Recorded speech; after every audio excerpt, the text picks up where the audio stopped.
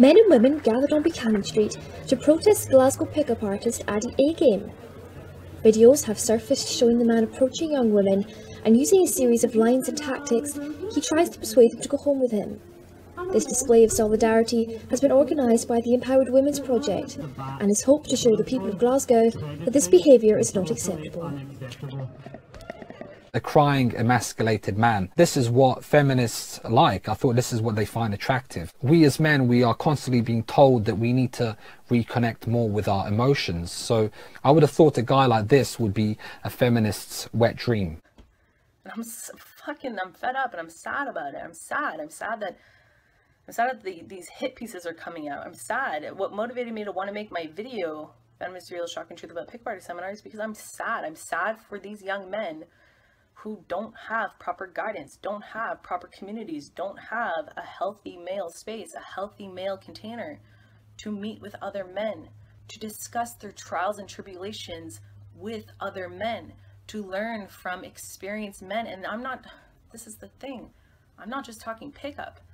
The beauty that got me sucked into these YouTubers, in my case, it's Real Social Dynamics, the beauty that got me sucked into their YouTube channels 10 years ago, just about, is that the pickup advice, the dating advice, which also, by the way, is usually some pretty damn good advice, and I'm really happily dating my hot girlfriend for 5 years now and having an amazing relationship thanks to these people. Otherwise I would have never accomplished that. But it's not just about that dating advice. It's not at all. Well, as the founder of the Empowered Women Project, women's rights are hugely important to me. As a woman, like, it's easy for me to get pissed off when people say, oh, we're doing this in the name of women, and then guess what? It's a video all about you. But, oh well. This video surfaced last week about this guy who's a so-called pickup artist called Addy Agame. And what he does is teaches other men how to approach women in the street and basically harass them until you get their number and take them home. It's coercive behaviour, and it's deeply disturbing.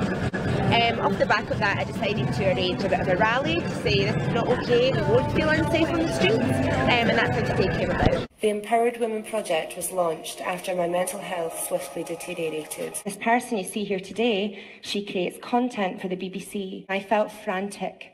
I was sat on the bridge ready to take my own life.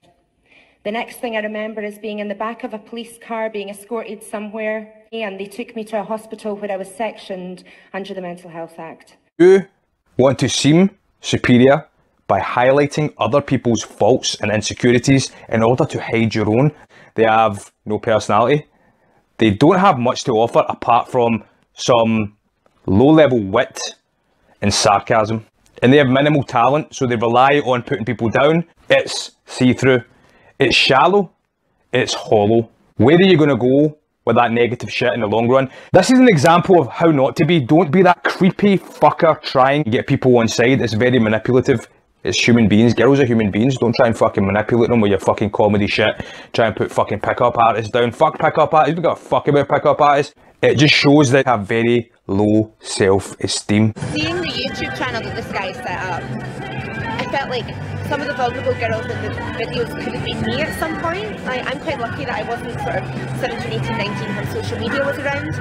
However, I just feel for these vulnerable girls who clearly haven't consented to being filmed and didn't know that they were the subject of some sort of game. I just think it's a disgrace. I don't know who this protest chick is. She sounds like some sad loser with nothing going on in her life. She's probably lonely, bored in a feminist headcase. From what I've been told, she's quite unattractive. I would never approach her. She sounds like she's obsessed with me. And still no sign of my husband, because he hadn't been where he said he'd been. He'd been with the woman who he left me for later that day.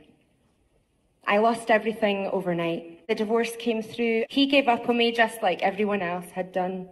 I was moved into temporary homeless accommodation. I started making poor decisions. Okay, so none of that panned out. You can't cook, you live on ice cream, checking your bank balance terrifies you, and you're single. But you're happy, and that's the main thing.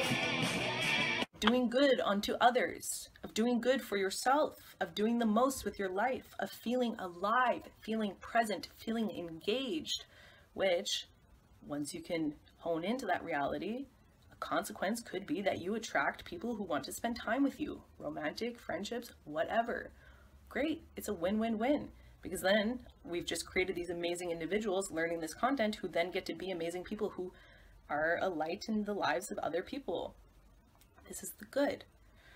So the reason why I encourage, like, point our fingers at ourselves. I'm so fed up. I'm so fed up because I only got closer to these communities after making Feminist Reveal Shocking Truth about Pickup Artist seminar. We need to not only call it out, but we need to make sure that if we see this behaviour as citizens, that we feel that we can approach and help people. What's this woman talking about? It seems like we're living in a different universe altogether. They're just guys. They're just beautiful, amazing men who have experiences of a lot of pain. They don't feel aligned to their identity. The world they grew up in, the society they grew up in, doesn't give men a clear path in how to embody themselves as men, you know. And to me, the world that we are in, and this is why as like feminist, as pickup artist, the men don't want me and the women don't want me, because I'm trying to speak and bind these worlds together. I'm creating a bridge, because what I see is, like, if we want to talk about patriarchy and if we want to talk about toxic masculinity, I think society, as I see it, breeds those behaviors. And I think these other coaches are trying their best to create an alignment within young men so that they could knock toxic masculinity out of the way and create these balanced men going about the world, living their best lives, and also nurturing amazing and fulfilling relationships with women. It's hugely important that women come along, and men today, to show that we won't stand for this behaviour on our streets. Day and night we want people to feel safe enough to go around about their day without worrying about being harassed and bombarded by some guy who's just, you know, preying on vulnerable people. That sounds quite sexist to me. She's already belittling him. It's almost like she's not sure of what she's saying, like it's a question. She's saying it almost as if like, is this what you want me to say? Is this what you want to hear? It's not sexism.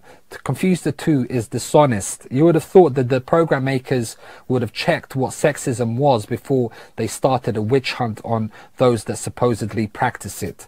Anyway, let's look at the dictionary definition of what sexism is.